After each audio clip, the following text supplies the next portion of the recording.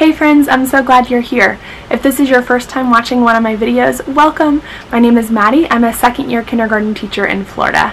Before you start watching my classroom setup series, I wanted to give a little bit of an update on my plans for this year and a little bit of context to what you'll see in today's video. Over the summer, my district decided that families would have two options. They could either return full-time brick and mortar in the fall, or they could return fully digitally. And the digital option mirrors the brick and mortar schedule. It's teachers from their assigned school and that sort of thing. And so in mid-July, my principal asked if I would be the virtual teacher for kindergarten for my school. It felt kind of like a divine opportunity because I was going to seek that option out if he didn't ask me, but he did, and I'm really thankful for that. And so I've had in my mind for a while now that that's what I was going to do, and so I've been able to plan a little bit. So the thing that was a little bit unexpected was that I had to move classrooms, and looking back on it, I fully understand and appreciate the reasoning of why I did have to move classrooms.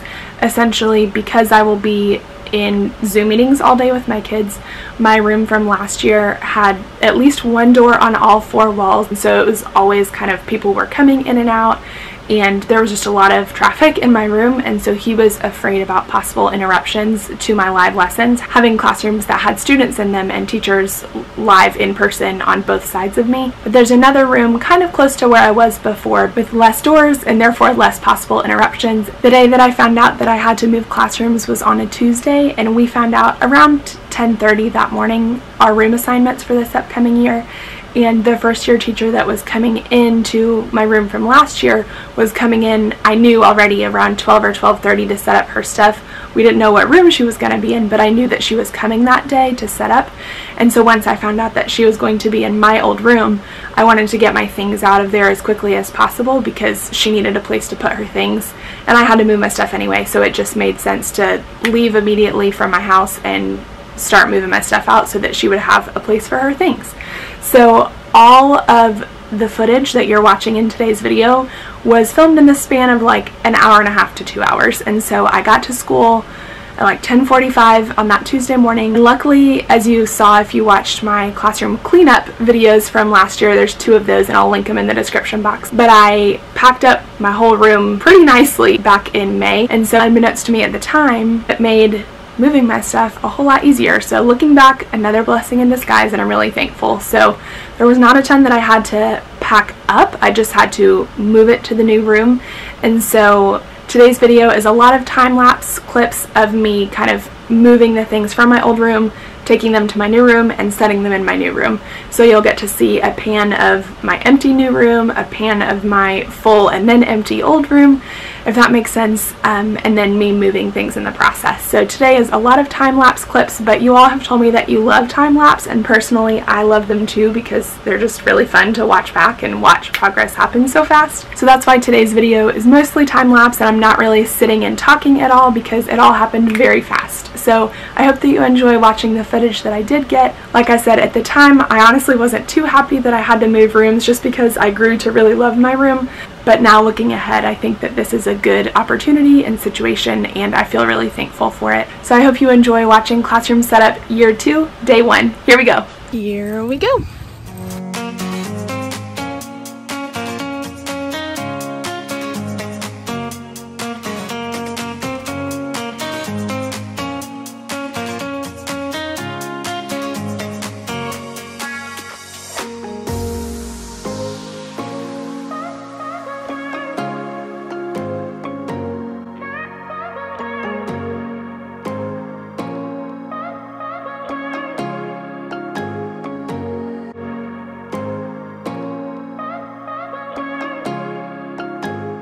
Okay, this is similar to how I ended my last classroom cleanup video, but now it's the start of classroom setup, and this is the last view with my classroom from this past year before I start moving my stuff to my new room.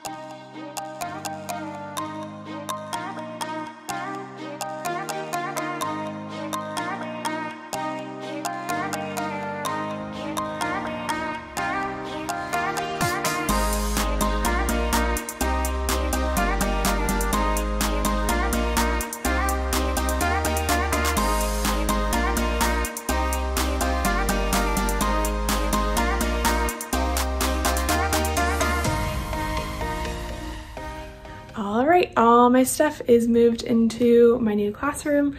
I still have a lot of stuff in my closet shelf space, but we're gonna worry about that another day. I just needed to get my stuff out of my actual classroom so that the new first year teacher that's coming in could move in there. So I'll give you kind of a quick sweep of the room, and then I'm gonna start wiping down the shelves and stuff so that I can start putting stuff on them.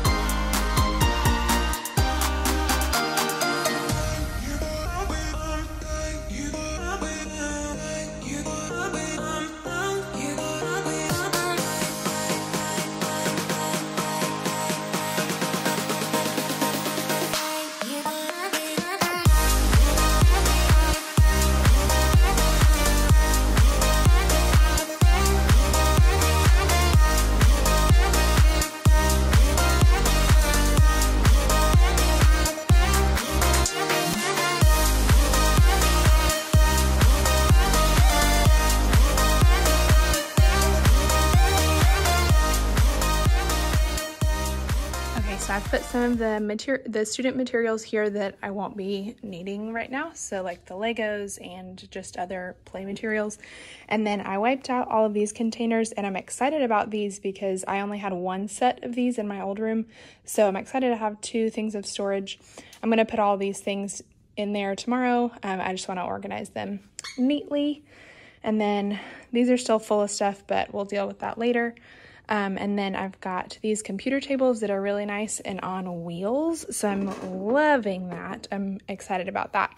And then my stuff is just all the rest of the place. But I have 2 bulletin boards now, and I did not have any in my previous room. So I'm excited for that. And my current thought is that I can make like a reading background and a math background so that the kids aren't just looking at the same background all day. So yeah, lots of stuff to sort through, but I'm not overwhelmed by it really at all, and everything is kind of sorted already. When I brought it in, so like I put all my paper here, I put desk type things here, kind of, yeah, and then you guys saw, but I moved the bookshelves over a little bit, and then they're bringing me a filing cabinet here tomorrow morning, and then I'm not quite sure my configuration yet on the desk and kidney table situation. They're gonna go over here in some fashion, but I moved the computer as well because there's another hookup over there. And I'm not sure that these are gonna stay where they are. This is going home, so sad, and so is this. But I don't know about this yet, we'll see. But yeah, this was a pretty productive first day.